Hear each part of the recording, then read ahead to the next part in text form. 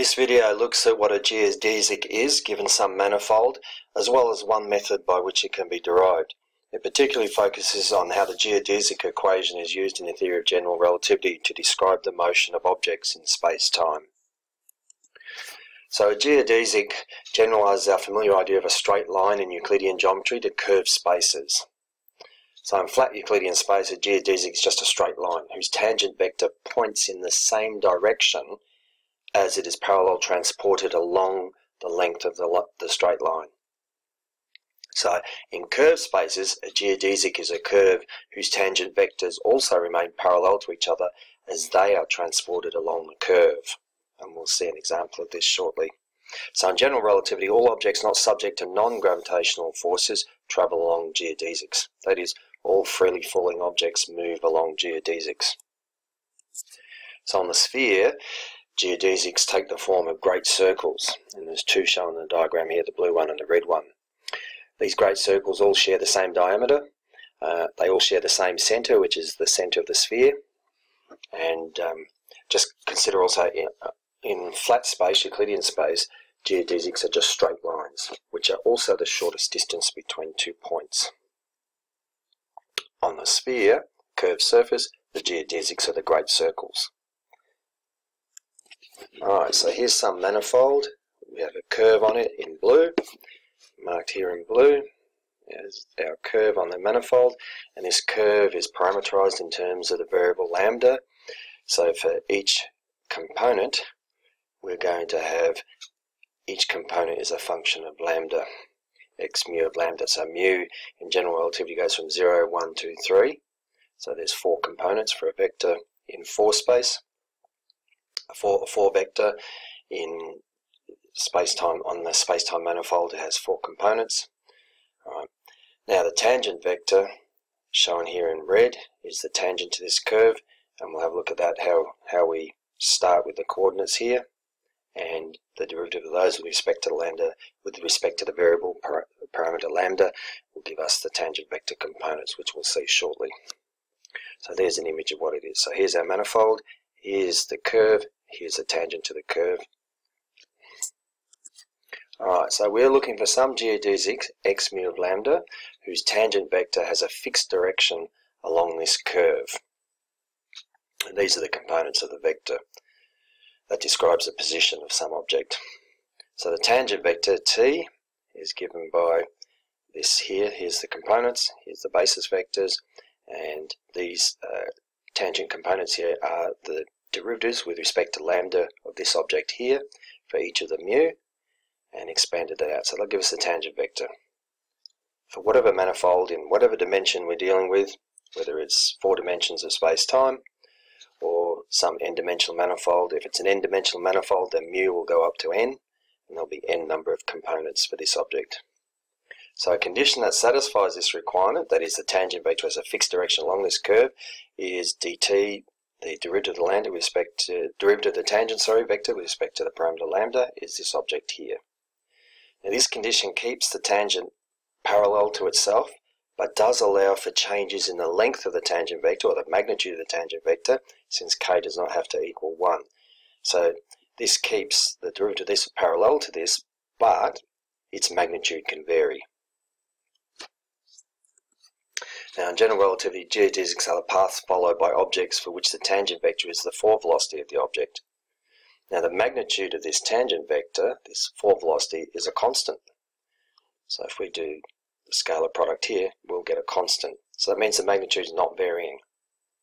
So the condition that requires, this condition requires that the tangent vector be parallel transported in such a way that it remains constant in both direction and magnitude. So we must have the derivative of the tangent vector with respect to the parameter lambda, the total derivative, the intrinsic derivative, is 0.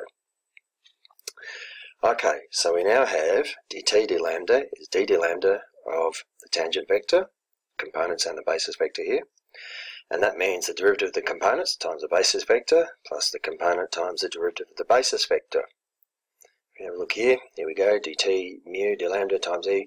Now over here, the derivative of the basis vector can be written as this partial derivative with respect to the coordinates times dx mu d lambda, which is the tangent vector. We'll see that on the next page.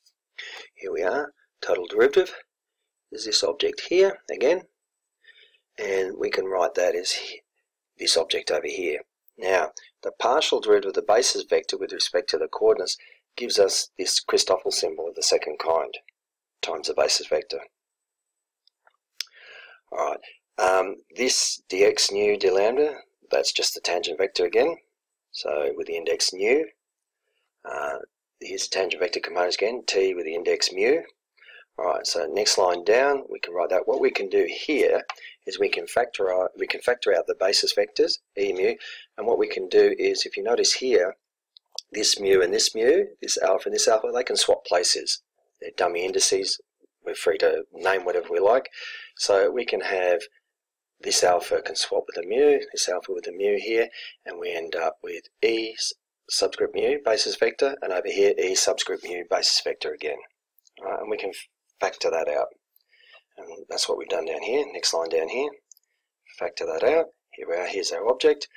Now, we can replace the tangent vector index, tangent vector component, back with its original derivative, dx lambda dx alpha d lambda times dx nu d lambda. Now, remember our condition was that this derivative, the tangent vector with respect to lambda, was 0. And so what we have, this leads to the geodesic equation. This object here is now equal to 0 in order to make this statement true. And notice here dt mu d lambda, well, t mu can be replaced with dx mu d lambda, and then another d lambda, that gives us the second derivative. So here we have now the geodesic equation, starting with our original coordinates x mu on the manifold, and solve this, and we will end up with the equation of motion of the particle. So this gives us the equation of motion of a free particle, not subject to any forces, freely following the curvature of space-time, or freely falling. And here is its equation of motion. Now, the solution to the geodesic equation in n-dimensional space is n-differential equations. Now, the most commonly used parameter for a massive particle is the proper time tau, as measured by a clock carried along with the particle. And another thing to note is that any parameter lambda that is related to the proper time tau by way of the transformation tau is replaced with lambda plus a tau plus b, where a and b are constants, also satisfies the geodesic equation. And these parameters are called affine parameters. Under this transformation, the geodesic equation is still given in the same form. Alright, now earlier we found that dt to lambda was this object. Okay, now this also leads to, we're just going to look at another way of rewriting all this now, but we can, instead of that long expression we had before, well, it wasn't terribly long, but we can also write it in another more compact way. So the derivative of the components with respect to lambda is this object here we found earlier. That's just from up here, just put the two tangent components together next to each other, and we can write that like that, this in that way. Alright, and here we go. Now notice here this dt mu d lambda can be written as dt mu dx alpha d lambda, just the chain rule in operation here. When we do that, we get dt mu dx alpha times t alpha plus all this. Well, we can factorize out a t alpha here, there, and there. Factorize it out here. And this becomes, this bit in the bracket here becomes the derivative, the covariant derivative of the components. Here it is, that object there is this object times, or dotted with, the scalar product with the tangent vector itself. So this is the derivative of the tangent vector in the direction of the tangent vector, and as we know from earlier, that is equal to 0. So here we go. So geodesic curves are solutions to this equation, and that just means that the covariant derivative of the tangent vector in the direction of the tangent vector, so here we have the directional derivative, is equal to 0. And t mu is just dx mu d lambda. Now next thing, let's have a look at the geodesic of a charged particle. So we have a charged particle experiencing an electromagnetic force. We'll follow a path a different path to a freely falling one. And the force it experiences is given by the time rate of change in momentum with respect to the proper time is m0 times the time rate of change of the fall velocity of the particle, u, with respect to tau, the proper time, and that'll be Q, the charge, times the electromagnetic tensor F dotted with the forward velocity of the particle. Alright, now P is the form momentum, F is electromagnetic field tensor of rank 2. Just going over, so in component form this equation is m0, the rest mass of the object.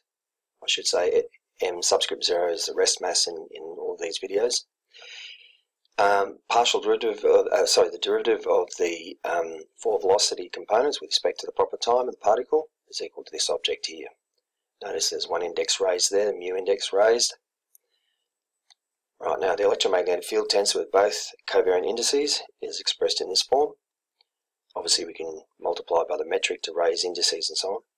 Right, the forward velocity of this particle given, so the forward velocity here, this object here, is in component form times the basis vectors here, or this derivative here times that. Now let's work our way through this. Rest mass m0 du d tau is this object here. Now this is the derivative of the forward velocity with respect to proper time tau. That's the time measured by the particle carrying its own clock, or measured by the clock that the particle carries along with it.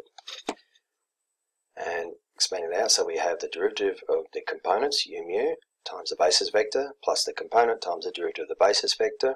And again, as we saw earlier, let's work our way through here using the chain rule in this part here, which is the same as this object here. Same thing. We go down. Now, this partial derivative of the basis vector will give us this Christoffel symbol of the second kind times this basis vector here. Everything else is the same otherwise from the previous line.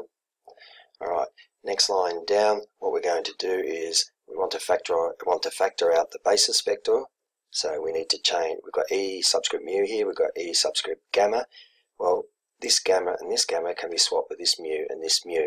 It doesn't matter what we label things, they're dummy indices, we're free to replace them or call them whatever we want. In this case, we just want to swap them so that we can factor out E subscript mu. So we get that, there we go. And next line down, we've taken the basis vector outside, and we have inside the brackets here are the components of this derivative. Just rearranging those slightly and replacing u superscript gamma there with dx gamma d tau, which are its components. On the manifold, x mu, the derivative with respect to proper time tau will give us that for velocity component. So here we are, and over here replace u superscript mu with x mu d tau, dd tau of x mu. So we get this second derivative here, and you can see that the geodesic equation is shaping up again. Alright, so this gives the following equation of motion for the charged particle, is this object here. Now what we can do is divide through by the rest mass, and underneath, over here on the right, we have Q is the charge of the particle, whatever charged particle it is, electron, proton, whatever, charged atom, what have you, charged nucleus, what have you. So that's the total charge there of the object we're concerned with. Rank 2 electromagnetic tensor, F here, and the forward velocity component here. So that's the geodesic equation of a particle which is subject to an electromagnetic force only, and no other forces. And again, in n-dimensional space, it will produce n differential equations. In 4-dimensional space-time, it will produce 4 equations, 4 differential equations that need to be solved. And that's it.